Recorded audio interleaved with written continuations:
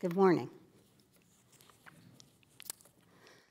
A few years ago, Peter Doherty, former director of Princeton University Press and currently APS Press director, suggested that I write a book on the state of the university.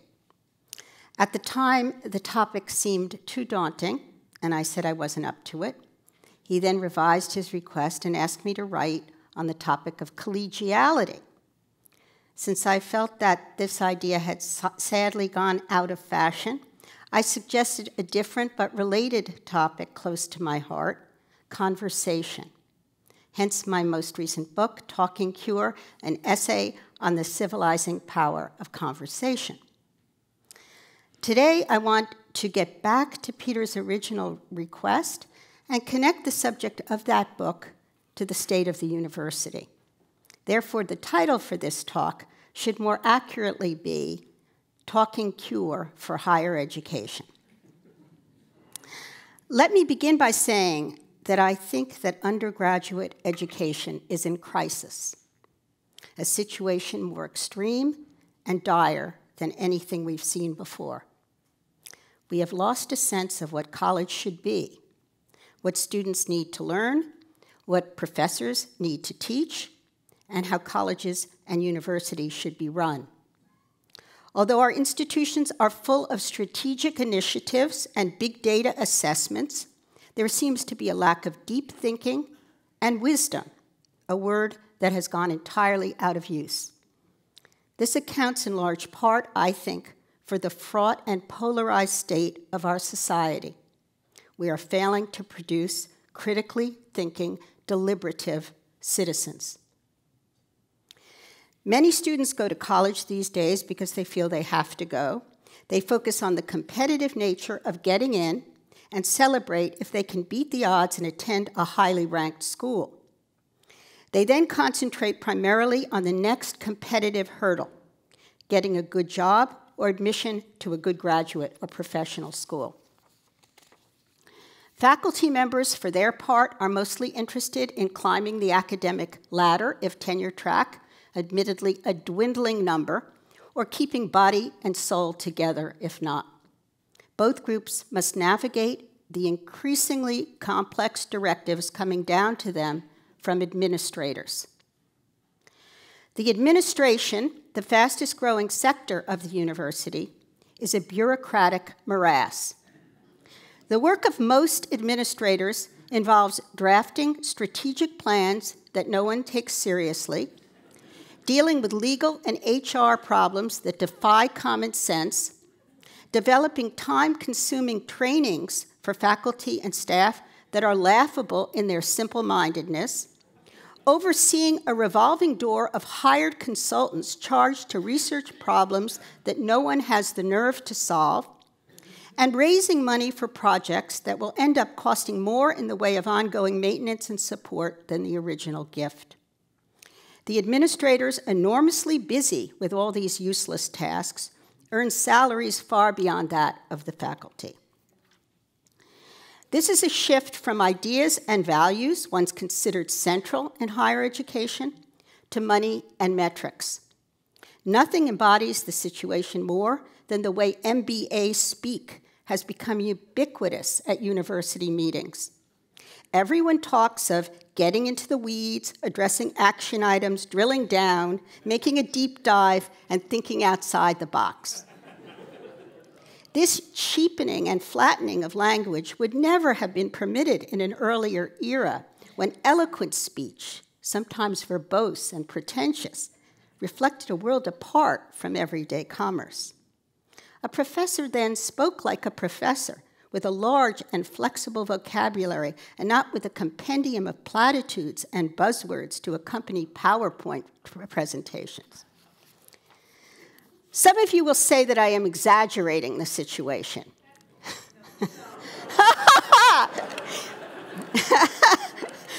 Well, this is my audience. I admit to taking a broad brush to my topic. There are certainly schools where professors teach and students learn. And at every school, there exists some group of people who are genuinely engaged. I lead an honors college at Drexel, where I would say this is true. But I think these cases are exceptional and hard to maintain. My program, for example, serves only a fraction of the student body, and even here, it feels like a Herculean task to capture time and attention away from the more specialized, technical, and skills-based courses that students feel are necessary to land them good jobs. The humanities, once the foundation of the college curriculum, is now marginal, seen as soft and lacking in practical value. While I believe that a radical overhaul of higher education is called for, I also think there are small things that can be done in humanities education primarily, but extending beyond, to improve the college experience. I want to address these smaller items here. As you'll see, they all connect to the overarching theme of conversation.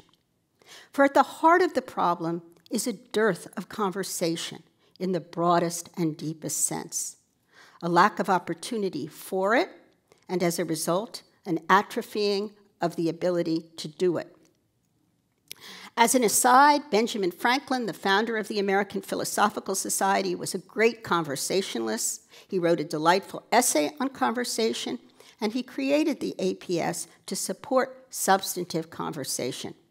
So this is certainly the right group for me to present this argument.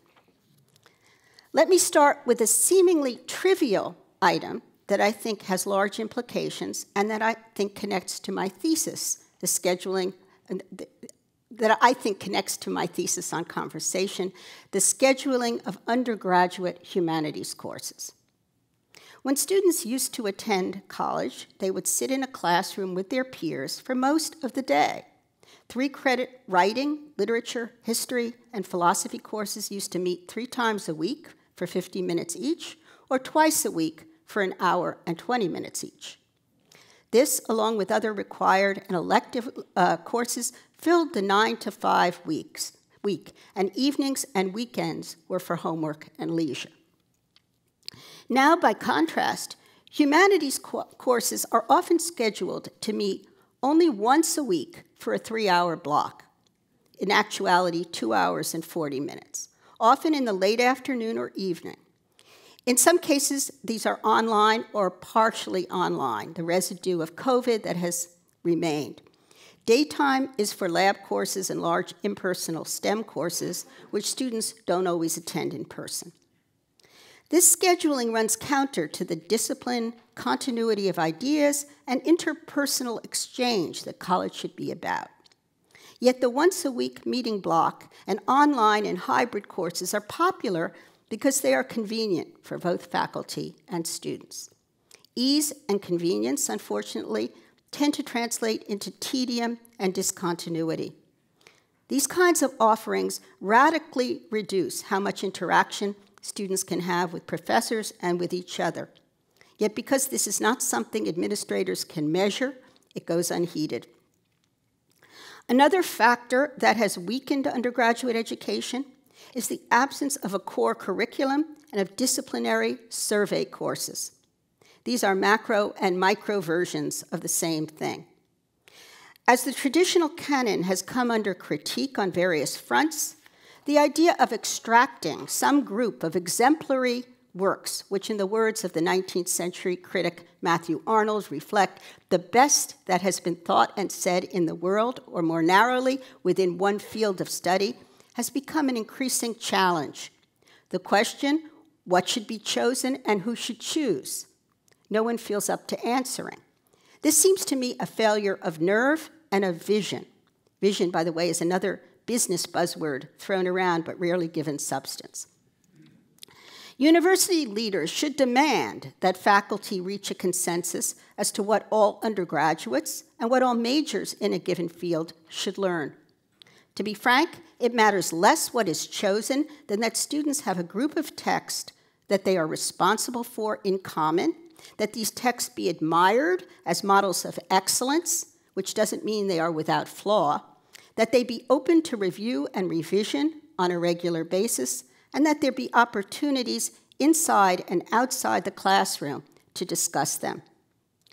Which brings me to the final and most important factor crucial to making college more effective and meaningful: class size, and specifically seminar-style teaching of humanities courses during the freshman and sophomore years. It is a symptom of the wrong-headedness that currently pervades the higher education industrial complex that U.S. News and World Report has recently dropped the category of class size from its evaluations. Small classes are expensive and difficult to assess, quantifiable assessment being the rationale for most everything at the university these days. Yet any seasoned educator knows what the philosopher John Dewey argued almost a century ago: when students take an active role in learning, they do better than when they are passive recipients. This supports the work-study model that more schools are introducing and which my institution, Drexel University, has had in place since the 1920s. But students also need to deal contextually with their work experience, and for that they need another kind of experiential learning, engaging with others in an exploration of larger ideas. Small class size is necessary for this. Such classes, as I said, are expensive, but if taught well and promoted, the expense could be offset by gains in admission and retention, as well as in alumni giving. I refer to alumni giving, an area that gets a lot of attention from administration, because a good seminar is what students are likely to retain as the best part of their college experience long after graduation. I can use my own experience as an example here. The one enduring memory I have from my undergraduate education at Yale College some 50 years ago was of a first-year British poetry survey seminar. The professor, Mrs. Finkelstein, we called our professors at Yale Mr. and Mrs. then, was a Holocaust survivor with a devotion to Western literature. I will never forget the discussion we had on the role of wonder in Milton's Paradise Lost. It was uplifting to explore the meaning of this idea and its application to our own lives.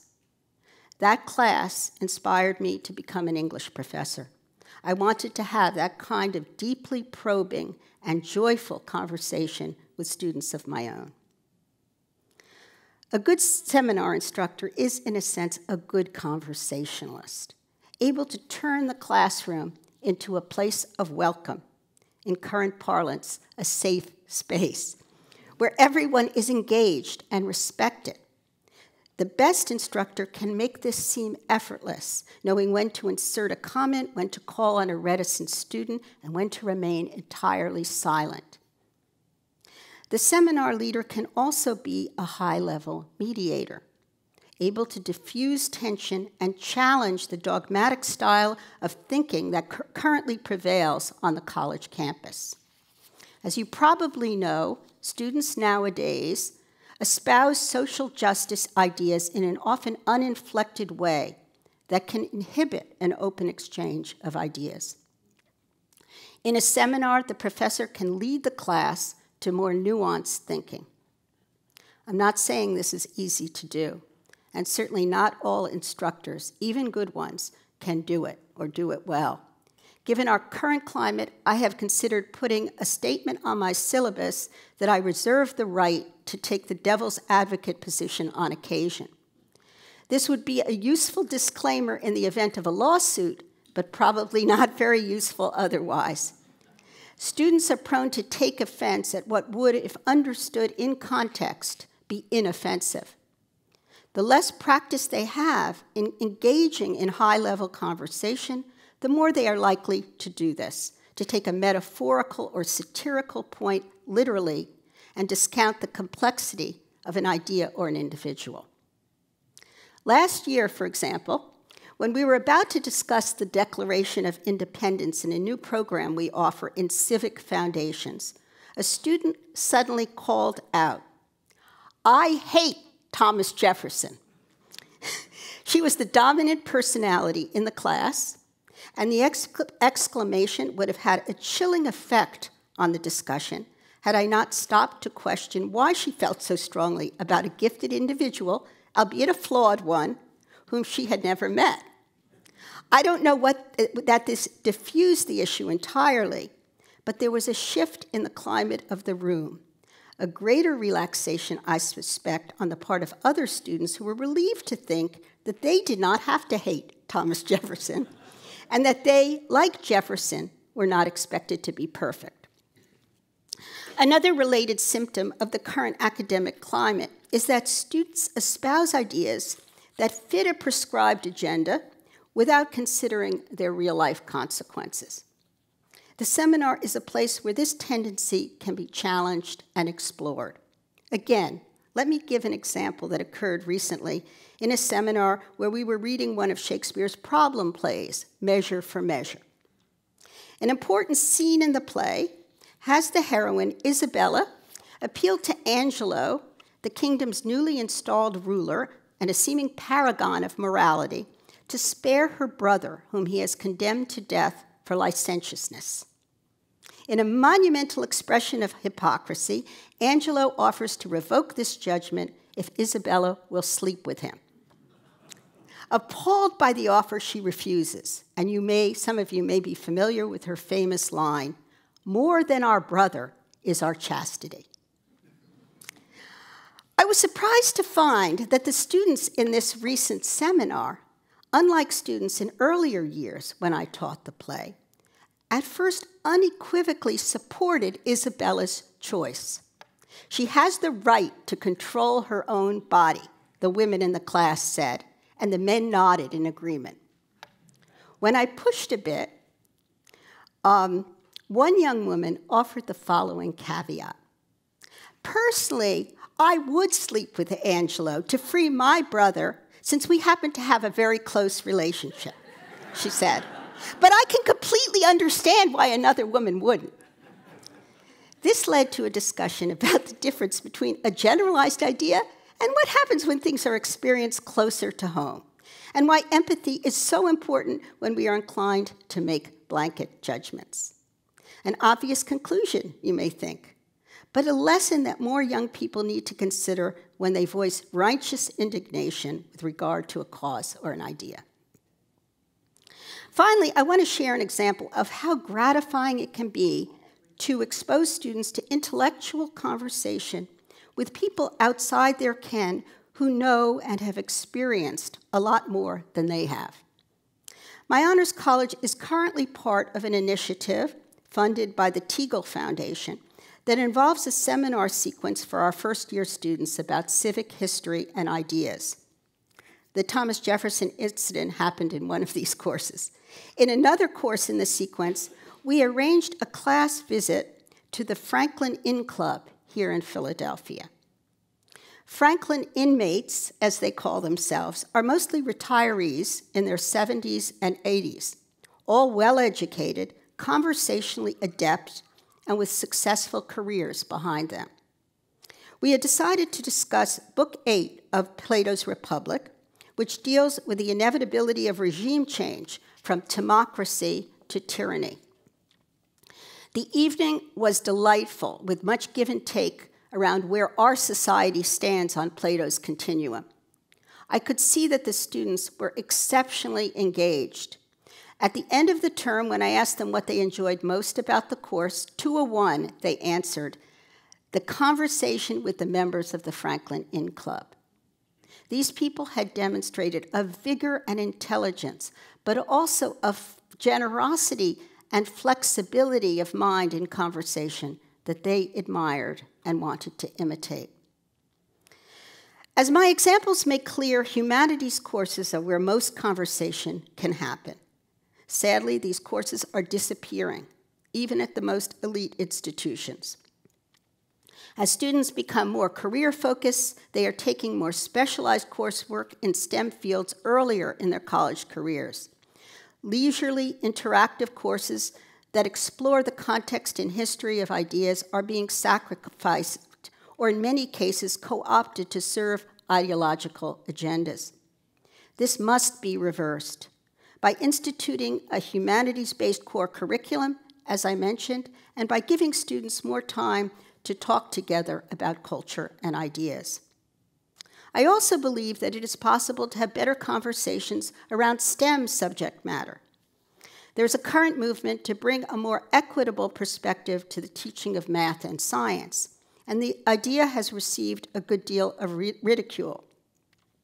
But if we could teach introductory math and science around a Harkness table, exploring alternative methods of problem solving and explaining the larger conceptual ideas underlying them, this might open these fields to students who now find them unappealing or intimidating.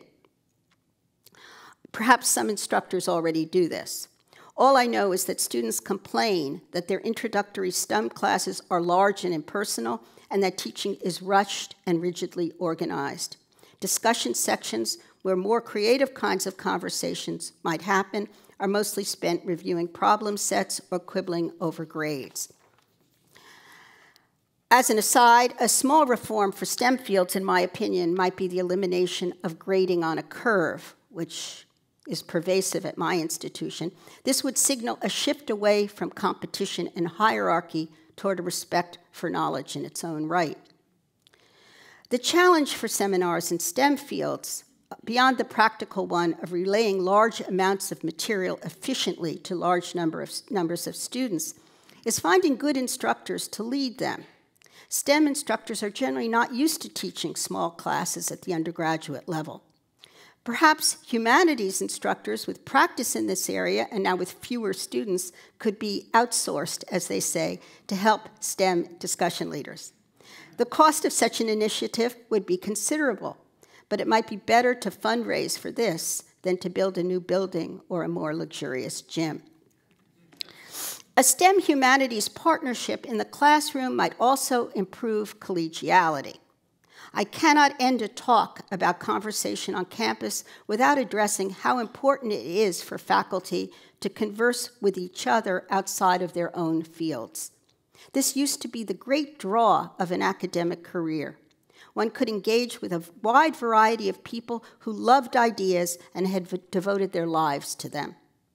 There was time for long lunches and summers off to do research and share new knowledge with interested people in one's own field and in other fields. But this aspect of university life has mostly disappeared. The atmosphere now is more competitive and more politically charged. Faculty clubs are not frequented the way they used to be, and many faculty dining rooms have not reopened since COVID. I mean, this is true at my own institution. In 1999, the American Association of University Professors put out a statement about the use of collegiality in tenure decisions. I quote the statement: "The very real potential for a distinct criterion of collegiality to cast a pall of stale uniformity places it in direct tension with the value of faculty diversity in all its contemporary manifestations." Not the most felicitous wording, but the viewpoint makes some sense. The traditional focus on collegiality was sometimes a code for homogeneity, mediocrity, and support for the old boy network. But the combination of groupthink and careerism that has overtaken academia in recent years is another kind of blight. If faculty do not practice conversation of the best sort among themselves, it is unlikely that they can bring these skills to bear in the classroom. There exists a field of study called conversation theory that uses cybernetics to model iterative forms of exchange. This seems very far from the surprising kinds of conversation that can occur in a seminar setting. Still, this computer-based theoretical model might at least give administrators a tool to quantify the value of conversation. I tell the students whom I meet in my capacity as a professor and a dean that one of the goals they should have to enrich and broaden their perspective is to seek out opportunities to talk with a wide range of people. A college seminar is a practice space for this, and as such, for life. It requires that students learn how to deal with new material, to listen attentively, to respond, and we're called for to civilly disagree. We need these skills in our future citizens and leaders to help heal the divide in this country. Along with these practical benefits, there are also spiritual ones. A seminar can lead to a mysterious kind of communion, where those present temporarily lose themselves in the material under discussion and in the wonder of each other's minds. Thank you.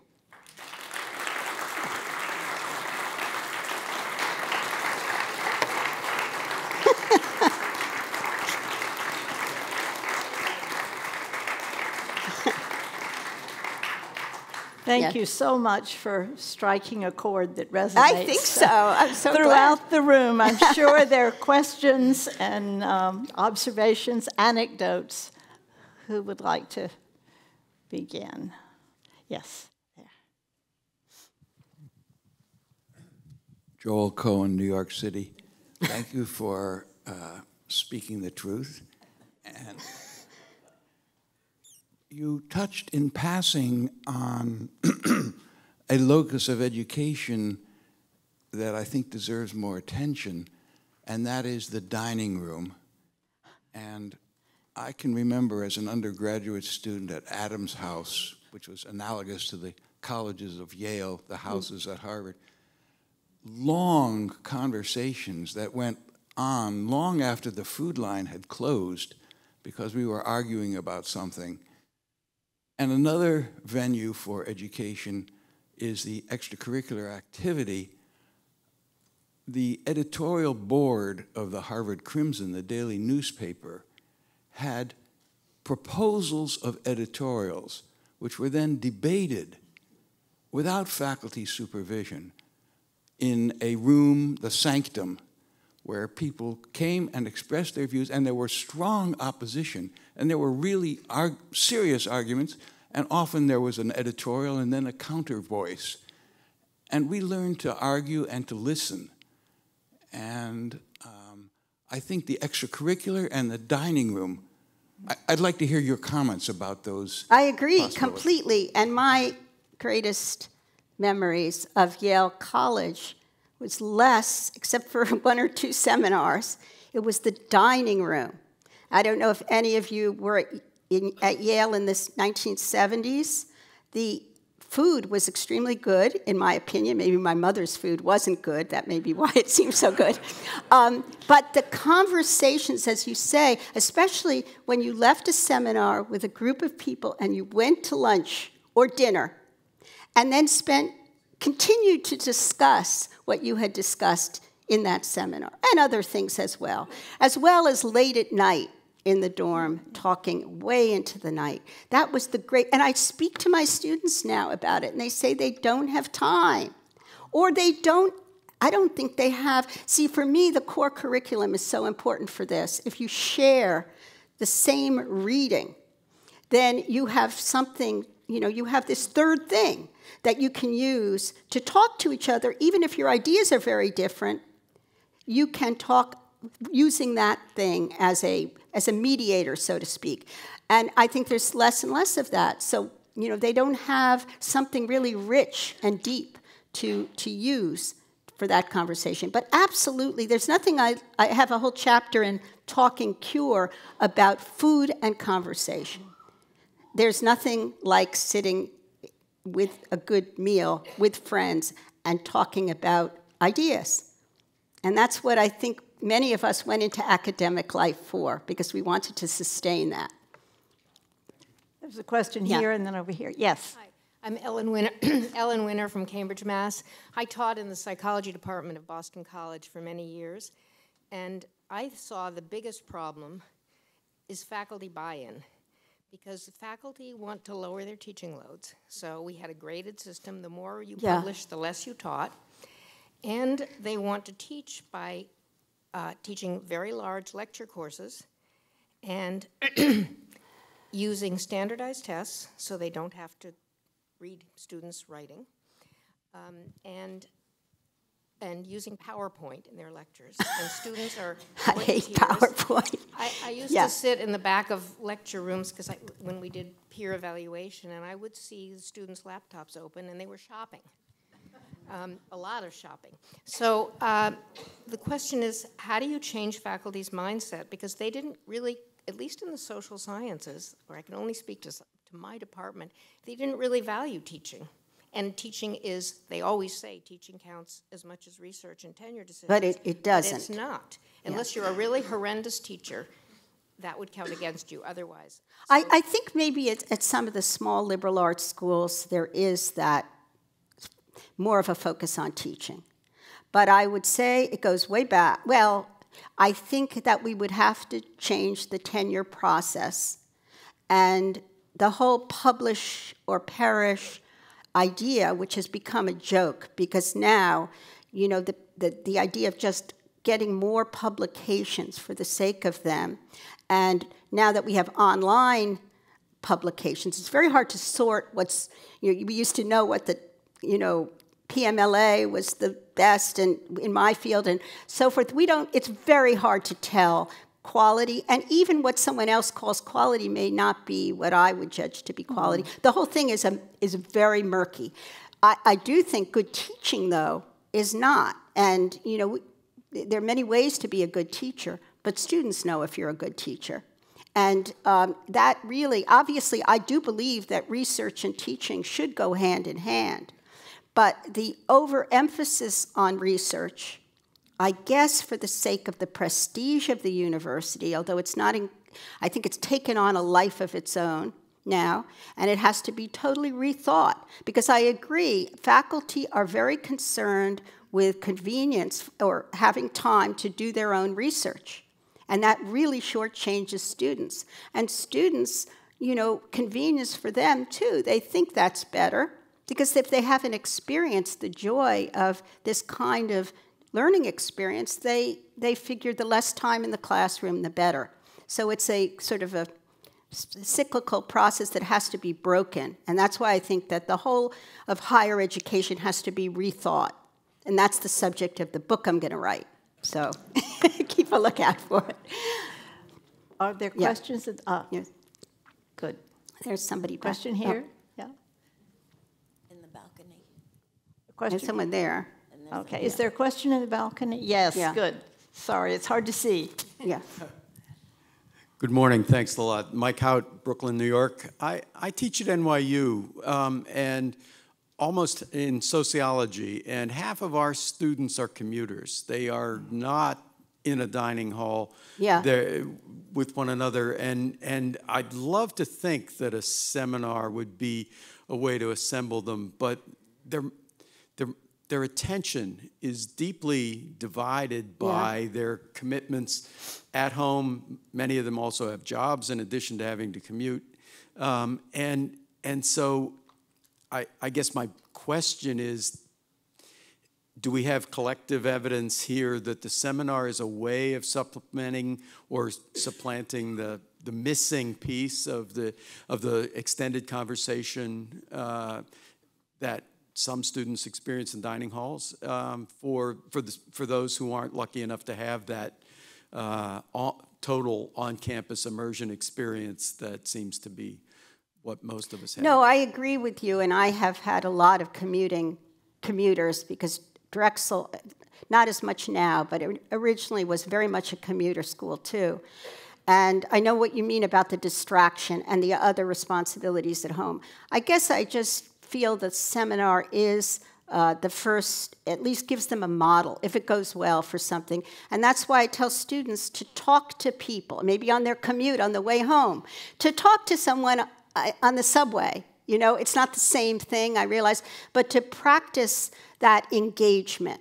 And, you know, I just gave them my students an assignment for Thanksgiving, which is to do something different. I gave them William James's essay on habit to read, that some of you may know. It's brilliant. He did it in two forms, one his technical form and one talks to teachers in another series of lectures. And he talks about forming habits and breaking habits. So I told them to try and form a new habit during Thanksgiving and talk to somebody that you wouldn't know, that uncle that you never talk to and that you avoid. See if you can figure out where he's coming from. And so I guess that's what I would say. If you can talk to the students somehow and give them a sense of that engagement, I think that's the first step. There's no solution when people have hectic lives. I realize that. Someone Yes. here. Philip Kitcher from New York. I had the good fortune to teach at Columbia, which does have a freshman and a sophomore, and other interdisciplinary courses for general Yes. education. I want to ask whether you need to go a little bit further than you've gone today. I'm all the way with you, but I wonder whether this should actually go down into the high schools and to earlier stages of education, whether this would be fostered by attempts at earlier educational stages to create people who were more comfortable talking to one another, less dogmatic, et cetera, et cetera. Do you think this is part of a general educational reform, or is it specifically just directed at? Well, it's what I know in the university. I will say I went to a large public school, high school, where it was a revelation to me when I came to Yale to have these seminars. But they were wonderful. I immediately was converted. I agree with you, and I remember being envious of those students that went to prep schools, Andover and Lawrenceville and so forth, who had done this already. So I agree with you. That would be ideal, going back to, primary school, where certain schools, I think, do teach philosophy in primary school. But, again, I don't know how much we could institute that. I think our school system in general has many problems. I would concentrate on, because I do think that college students are still, the word malleable is perhaps not the right word, but they're open. They're able to receive the possibility of some other idea. Once they get to the graduate school age and beyond, they start to harden. So I would say this is a key time to get them involved in talking. Some are already, it's too late, so you're right. But I do think that college students, I love teaching them for this reason. Yeah. Thank you. And it Okay. reminds me that's the last question. We have a brief break.